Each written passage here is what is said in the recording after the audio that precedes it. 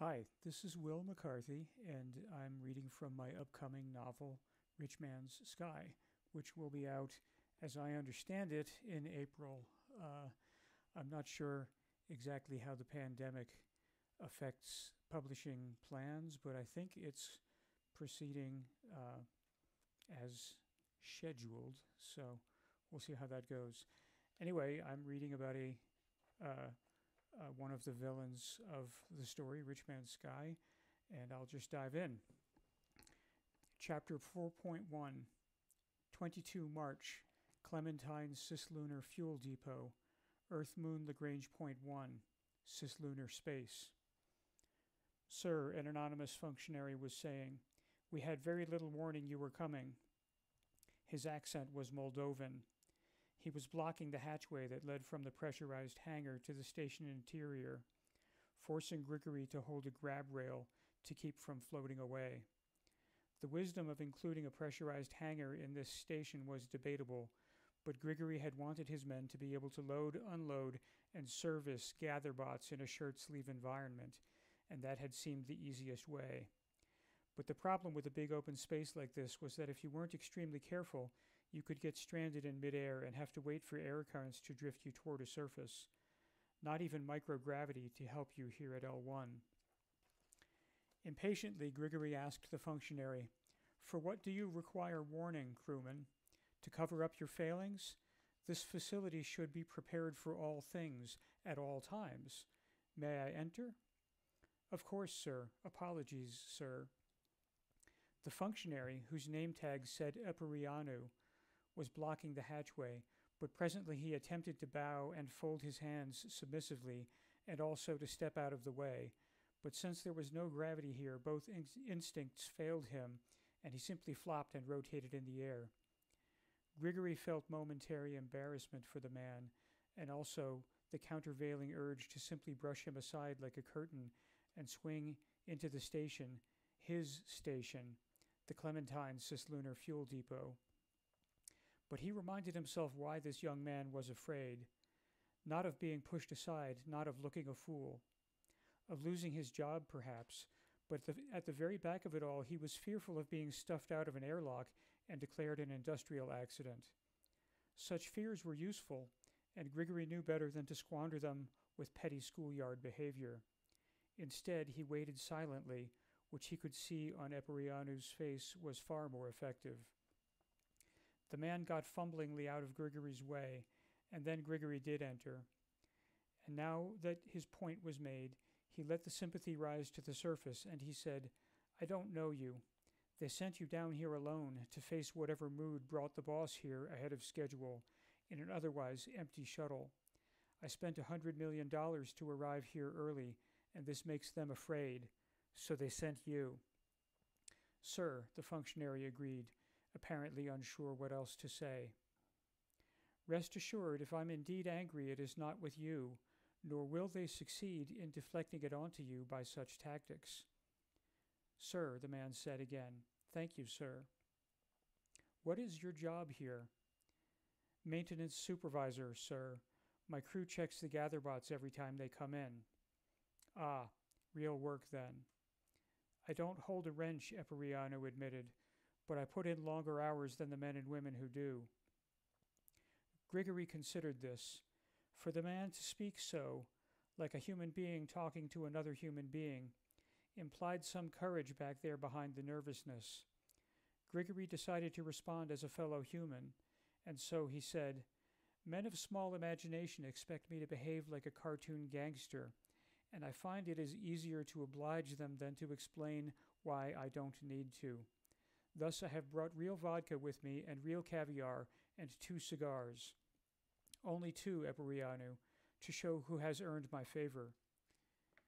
In 2 hours' time, you will join me in the mess hall for a public celebration to show these men they fear the wrong things. What is it with spacemen, ah? So smart, such strong chins, and yet so many of them are fools. Yes, sir, Eperianu agreed, back now to playing recorded phrases from the obsequious spaceman handbook. Grigory sighed.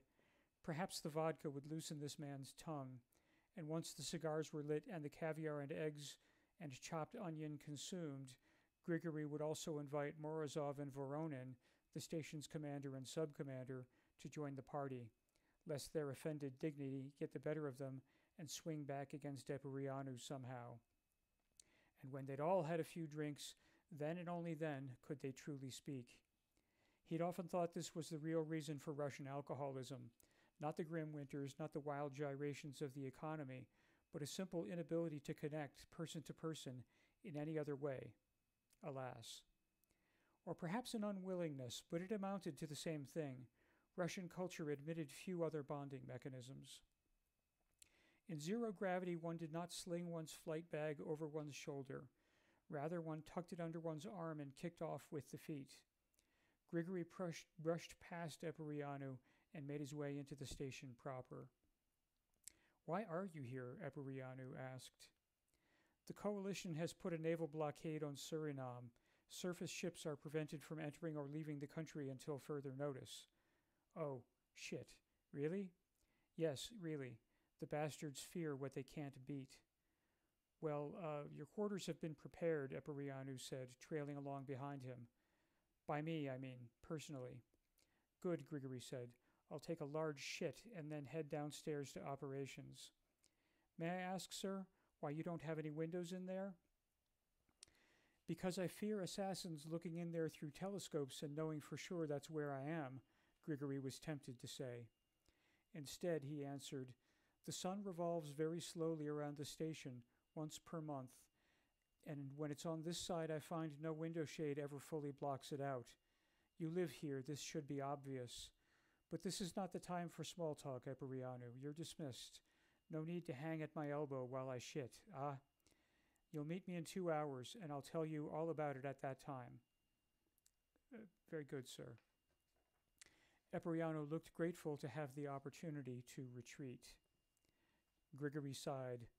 Alone among the horsemen, he had not built his empire from scratch, but inherited the foundations of it from his father, Magnus Orlov, the Great and Terrible. It was hardly Grigory's own fault that he'd inherited a very Russian legacy of violence and corruption, with all the attendant risks. He had standards to uphold, and quite frankly, Orlov Petrochemical had always run on fear and jealousy and greed in that order, and such a legacy was not lightly overturned if one valued one's life. Indeed, it was by paying close attention to this legacy that Grigory had expanded his father's business into nuclear fusion and then into asteroid mining. And so, in order to maintain a reputation as the sort of person who could have you killed, Grigory had, in fact, had people killed. He had, yes, but only twice. And only because there truly hadn't seemed to be any way around it. But twice went a long way, and the people who worked for him sometimes also had people killed, and all of that stuck to him, as he supposed it must. The Eastern Bloc energy sector was not for the squeamish or faint of heart, which of course made it all the more annoying that Morozov and Voronin had sent a junior manager, a foreign junior manager, to receive him. After all this time, they should certainly know better than that.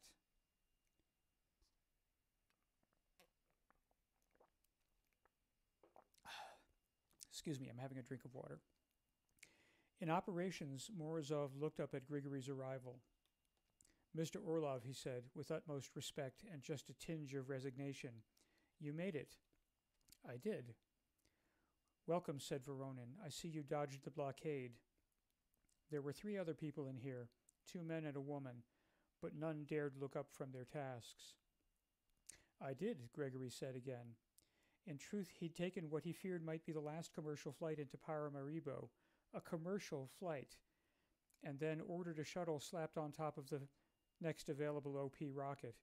And he had flown it here himself, not trusting any automated systems because the shuttles were built by Lockheed Martin and not his own people. But he made it here, yes, because he feared what violence might happen to his reputation if the godfather of space and scariest of horsemen should find himself trapped Earthside. Space assets created a small fraction of his total revenue, but close to 100% of his growth potential and perceived importance, and he wasn't about to compromise that.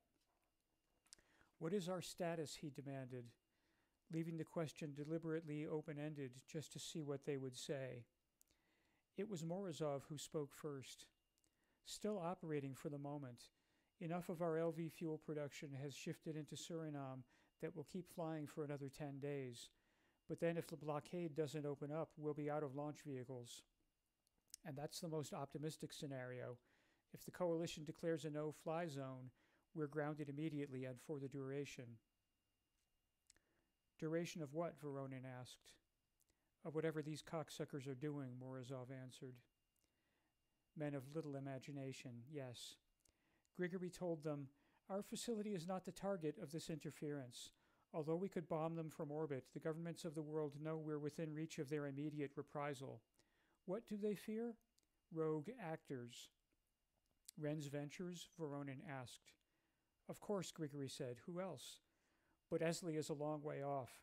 To attack there would be costly and slow, whereas a naval blockade of Suriname requires only a reallocation of existing military assets.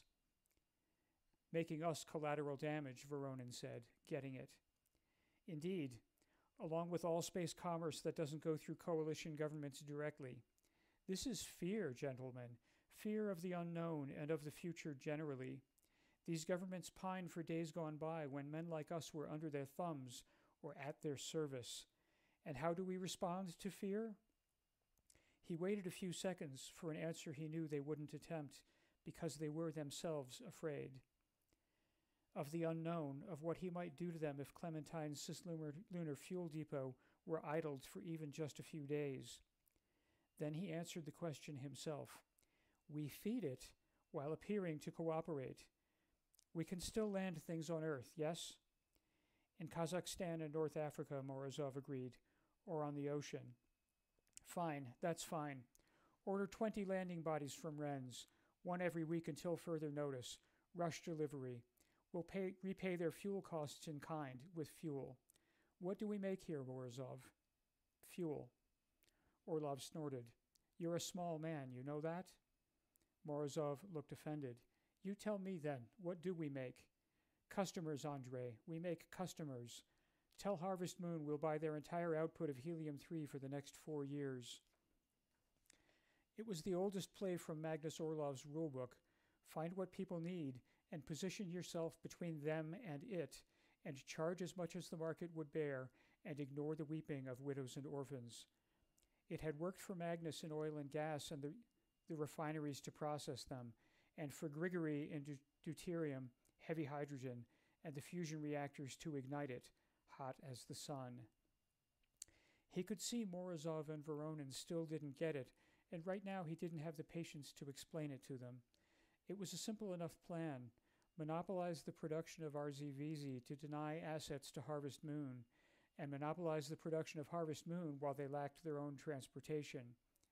If Earth was taking itself out of the picture, then the horsemen were dependent on one another for resources, and with a little maneuvering that could mean, it must mean, that they were all dependent on Clementine, which of course was just a thin mask for Orlov Petrochemical. Named for an American lunar probe, which in turn was named for an imaginary daughter from an old American mining song, Clementine was an independent company, only 40% owned by Grigory Orlov, and with an international crew, only 40% ethnic Russians. And yet, most of the startups and nonprofits and hedge funds and high net worth individuals who held shares in Clementine were in Grigory's pocket one way or another, and the Clementine entity was self-incorporated according to its own laws. Each man and 3 women aboard had renounced an earthly citizenship and held a passport issued by Clementine itself. The station was, for all practical purposes, an independent nation with Grigory Orlov as its ruler, and any profits that didn't land directly in his pocket came with encumbrances. The arrangement was mostly for the purpose of avoiding taxes, but it had other advantages as well. It let him risk other people's money, for one thing. It let him bring in people eager to take on a large share of his risk for a relatively small share of his profits, and it gave him a handy pool of scapegoats for when things inevitably didn't go according to plan. As for the business at hand, Helium-3, also known as tralfium to nuclear chemists and thrillium to the tabloids, was simply a lightweight version of the normal helium atom with only one neutron instead of two. Though fantastically rare on Earth, it was actually rather common throughout the universe, and one of the many volatiles Harvest Moon Industries was pulling out of lunar craters.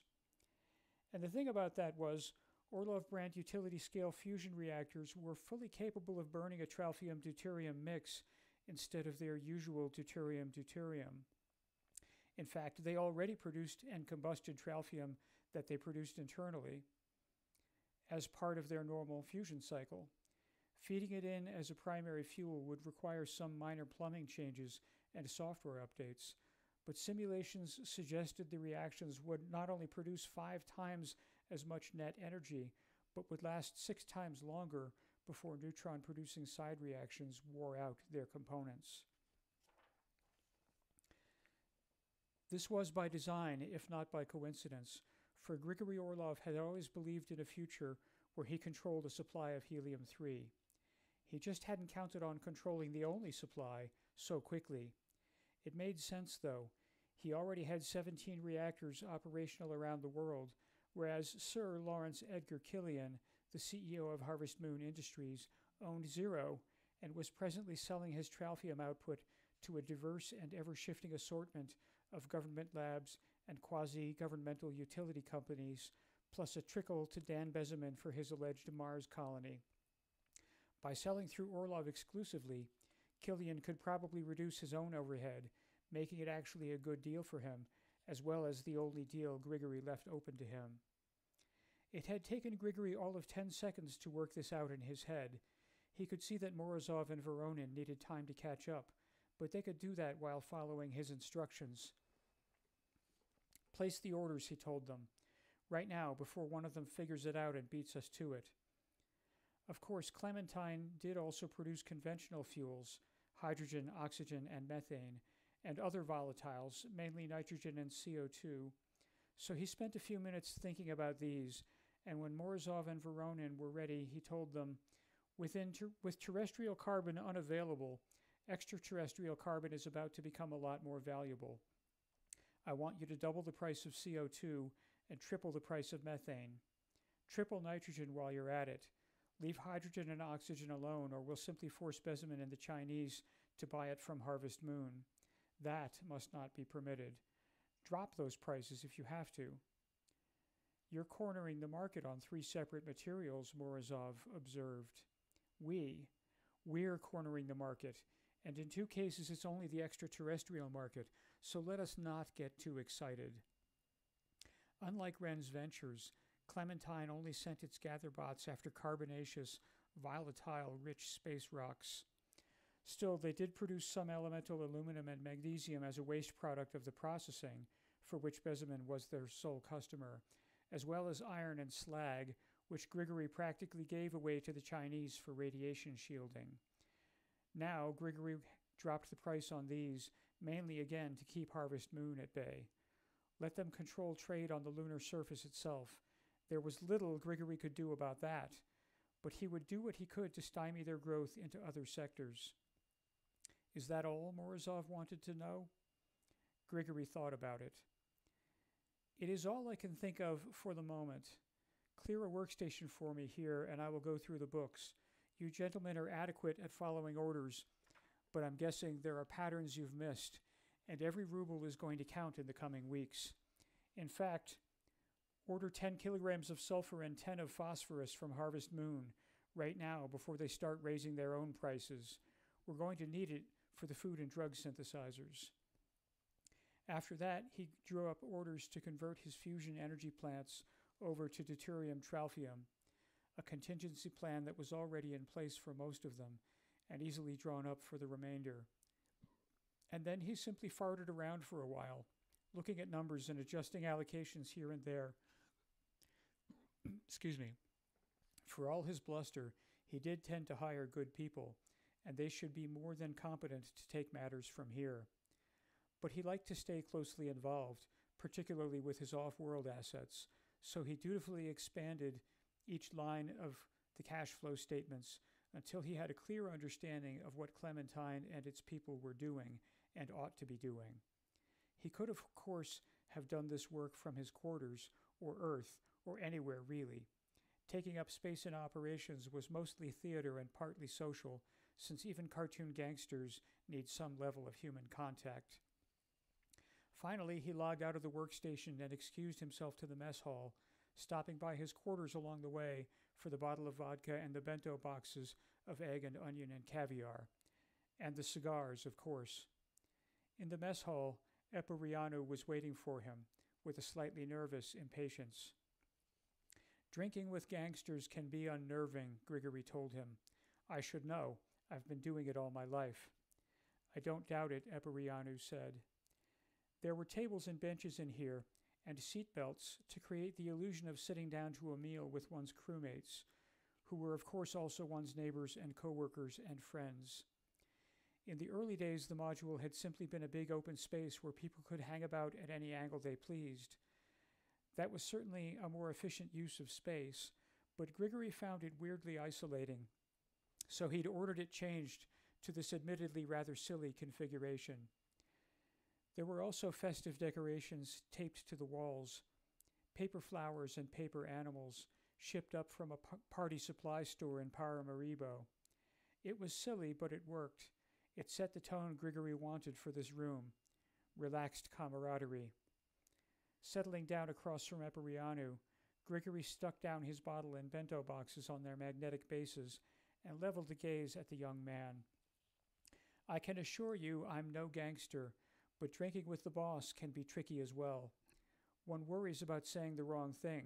Will I pump you full of truth serum and then punish you for what you say? This is a legitimate fear. This is exactly the situation I've put you in. But it's also one of the only ways for grown men to make a real connection. This is valuable, particularly for a man in my position with whom the right sort of people might be loath to connect, while the wrong sort are entirely too eager. I think you're the right sort, Epariano, and this is why I compel you to drink with me. I appreciate the invitation, Epariano said, with a nervous attempt at warmth. Grigory smiled at that. You're very kind to say so, and I believe it demonstrates my point. He took up one of the cigars, clipped it with a tool snugged into the lid of one of the bento boxes, and let the fingernail-sized cut end drift away as someone else's problem to clean up. He then took up the cigar lighter from the lid of the other box, ignited a butane flame, and puffed the cigar to life. And then, in a naked and admittedly somewhat juvenile show of power, he handed that very cigar to Epariano. It's not Cuban, Grigory said. For all their vaunted reputation, the Cubans roll a harsh smoke, and this has only grown worse as the global market for tobacco products has declined. No, this is a Don Collins from the American island of Puerto Rico. The size is robusto, which means it will burn for more than half an hour. Do not inhale the smoke, or it will make you ill. Thank you, sir, Epariano said, taking the cigar from him and puffing from it experimentally. Call me Grigory. All right. Grigory then clipped a cigar for himself and lit it with a little butane torch. An old-fashioned cigarette lighter would never work in zero-G.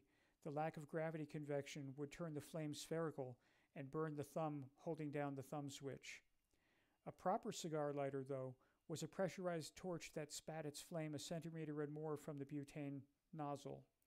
It actually worked better in zero-G than it did on Earth, as the flame shot straight out rather than curving upward.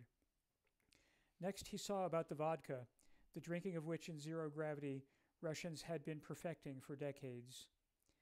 Yet another tool clipped into his decadence kit was a stopper syringe, and once he'd uncapped the bottle and tossed the cap over his shoulder, he jammed the stopper part into the neck of the bottle, cold and sweaty with condensation, and pulled back the plunger on the syringe, drawing a perfect shot of liquor into it, which he then withdrew and injected into his mouth and swallowed gratefully. He was not above drinking warm vodka, or bad vodka for that matter, but this was Stolichnaya Elite, and the bottle had come fresh from the chiller in his quarters, cold enough to freeze liquid water. It would certainly do the trick, and meanwhile taste good on the way down. He drew the syringe full again and passed it to Eperianu, who sipped from it and mmm'd his appreciation. Don't be a schoolboy, Grigory told him. You drink the good stuff the same way you drink the proletariat swill, a gulp at a time. Come now, there, yes, let me fill it for you again. Once you got past the first couple of shots, you had to move the bottle a certain way to get the vodka within reach of the syringe. He did so, and then when he'd filled and handed over the syringe, he began prepping crackers and sliced hard-boiled eggs with smears of caviar topped with diced raw onion, held in place by surface tension and hope.